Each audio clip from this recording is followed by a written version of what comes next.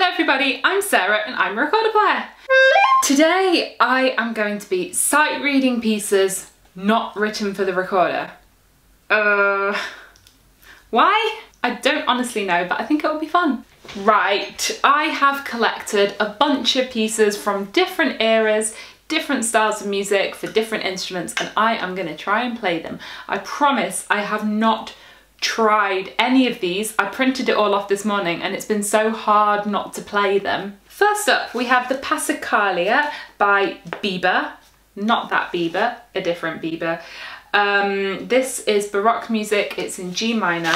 I know the original piece, it's extremely beautiful. Well, the main problem I'm seeing already is that it's full of double stops. That's where you play more than one string at once.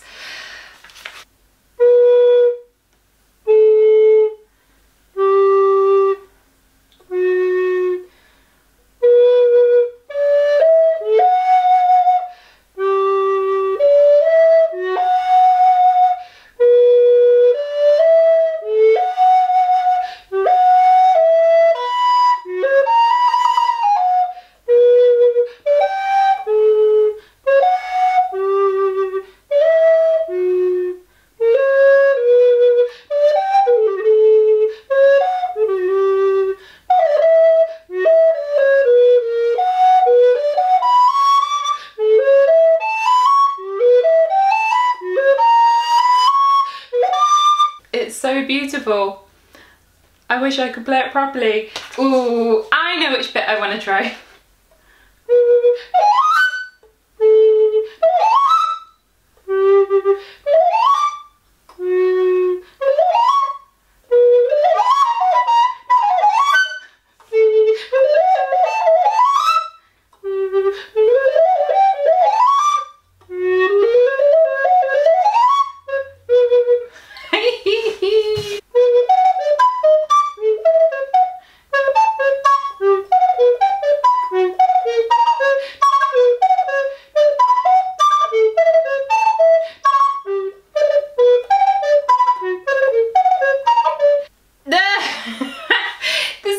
Beautiful piece in the world.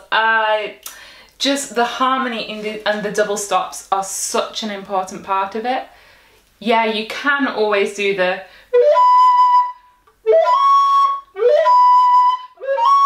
but there's ba-da-bum, ba-da-bum. I don't know if that would get really tiring to listen to after a while. So sorry Biber for what I just did to your piece. It's beautiful music, fits the violin perfectly, the recorder maybe. Trumpet music. I have chosen the Brandenburg Concerto No. 2 by Bach. There is of course a solo recorder part in this piece. It's such a recorder piece, but there's a trumpet part too. The trumpet part is widely known as the most difficult piece of Baroque music for trumpet.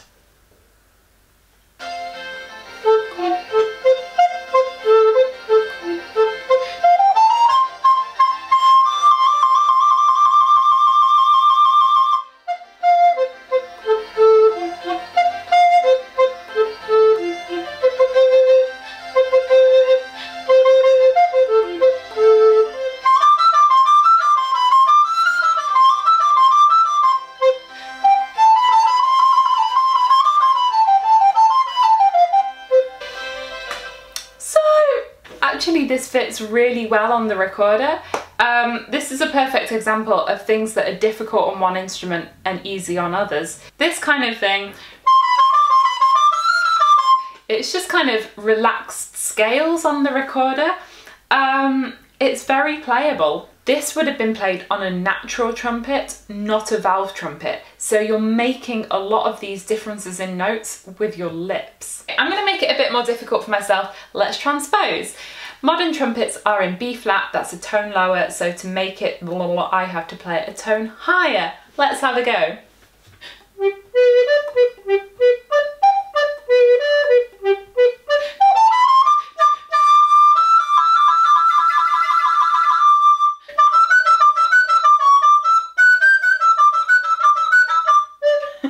Because so much of it is either scales or arpeggios. It's quite easy to transpose because you choose your starting note and then you just go. Heading forward in time to the classical period, I have chosen a sonata for flute and harp by Joseph Bologne, le Chevalier de Saint-George. So Joseph Bologne, le Chevalier de Saint-George was actually the first black classical composer that we know of, but of course if I'm wrong on this, please let me know. He was a renowned violinist, composer and conductor, and aside from music was also an accomplished fencer and the first black colonel to serve in the French military. So this sonata looks really pretty. Flute and harp is always a nice combination. I'm immediately saying 3 flats in the key signature. This is like a typical flute thing, not so nice for the recorder.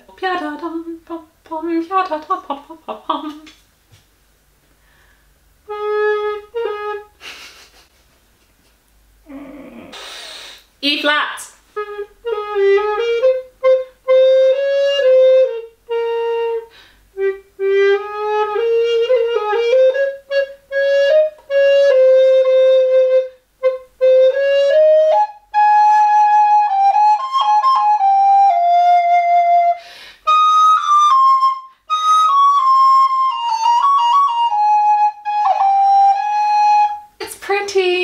It's only the key is a little bit.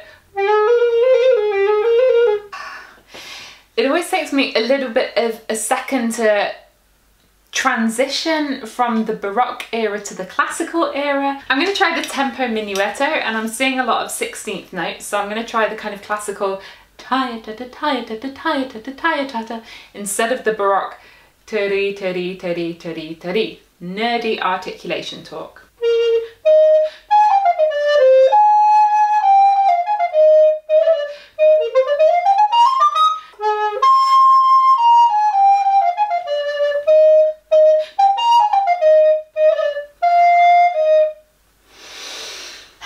Okay, I was sweating a bit on all those 16th notes, but if you actually take a minute to practice it, this works really nice on the recorder. Next,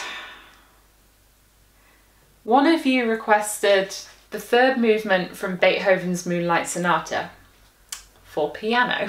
So I'm not expecting this to be pretty. Years ago, when I was playing the piano, my goal, like my life goal, was to be able to play this movement. I have never reached that goal, but maybe today is the day. We basically have really fast arpeggiated chords.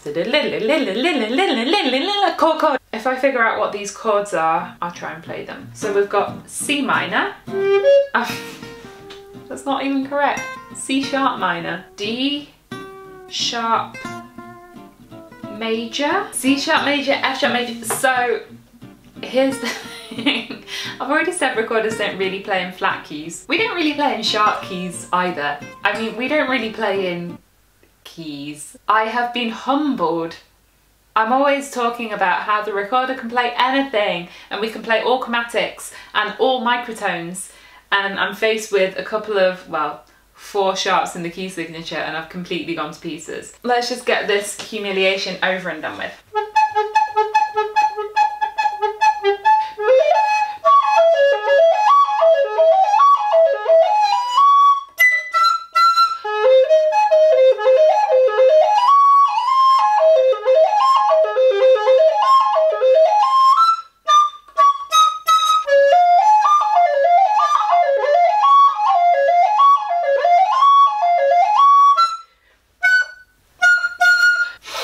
Worst thing I've ever played in my life. You know how I was just saying about how some pieces work really well on one instrument and then they're just utterly unplayable on another? So the Brandenburg Concerto, the recorder wins. The Beethoven Sonata, guess what? Moving on. Stravinsky! I could not sight read things by other instruments without trying the bassoon solo from the Rite of Spring. For anybody who's into 20th century classical music, the Rite of Spring completely shattered the ballet world. It was completely revolutionary in its time. It's an amazing piece of music, and it starts off with this bassoon solo.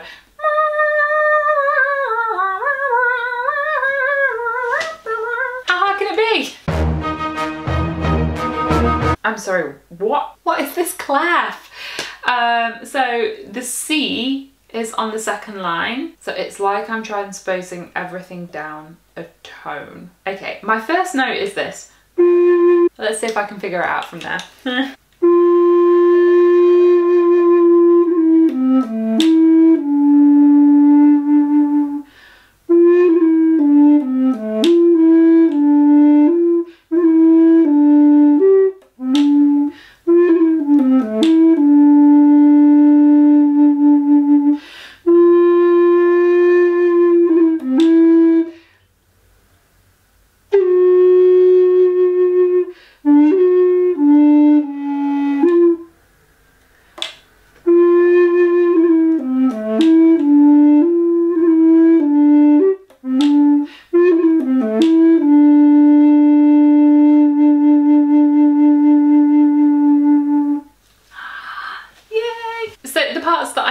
How they're meant to sound, I can figure it out by ear. That whole bit in the middle that suddenly went to like something, some kind of flat note, I don't know what that is. Conclusion, bassoon music, pretty fine. This stupid clef, not fine. Vocal music.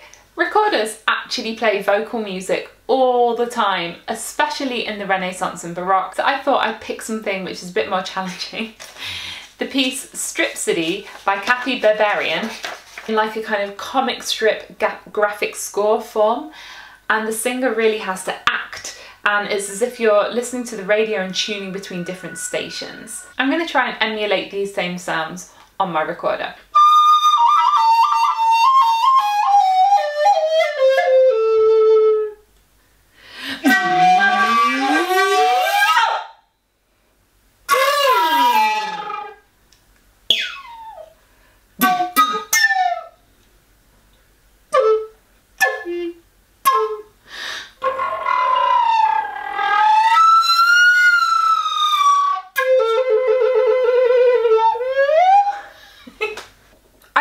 With this for hours. I don't know if this would necessarily be better than the vocal version, but this could be a really fun exercise for students who are getting into making strange sounds on their recorder or being theatrical, to give them a page of Stripsody and say, okay, make your own instrumental version of it. For my next piece, I was asking you guys on Twitter which pieces you'd recommend, and composer Andre Louis got in contact with me and was like, I think you have to try my piece.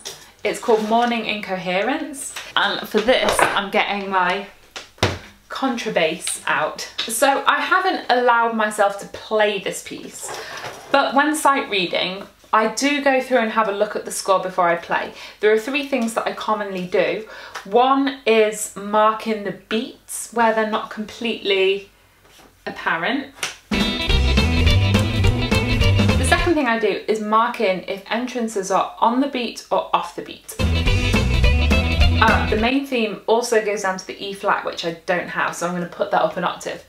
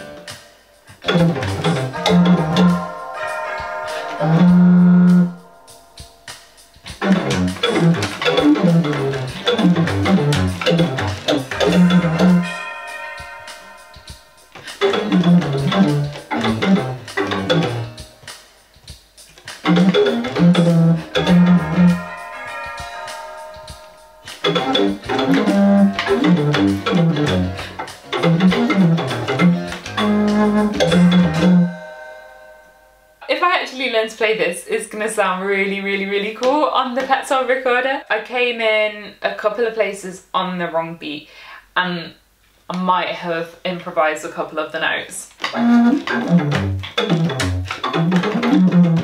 Oh, this is awesome, I love it. If you want to hear more of Andre's music, or also to commission him to write something for you, you should check out his YouTube and his Spotify. I'll put the links in the description. And thank you so much for sending this, Andre. I love it. Well, that's it. I've gotten to the end of my pile of music. What have we learned? Don't play piano music? Which is your favourite? Are there any of them that you would like to play yourself or that you have played? I would love to hear from you. As always, you can subscribe to my channel by clicking on my face down here. Over here is the Team Recorder web shop where you can buy all kinds of Team Recorder things. And up here is a video where I try and teach my husband how to play contemporary music. Have a great day! Bye!